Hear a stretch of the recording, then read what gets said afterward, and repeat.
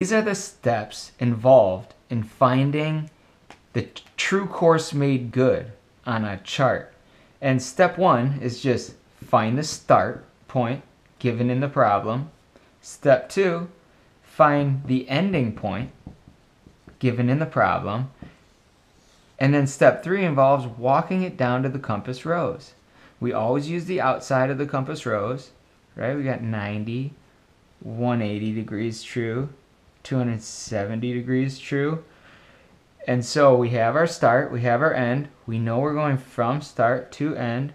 And now we take our parallel rules, line them up from start to end, and then we walk them down to the center of the compass, this X here.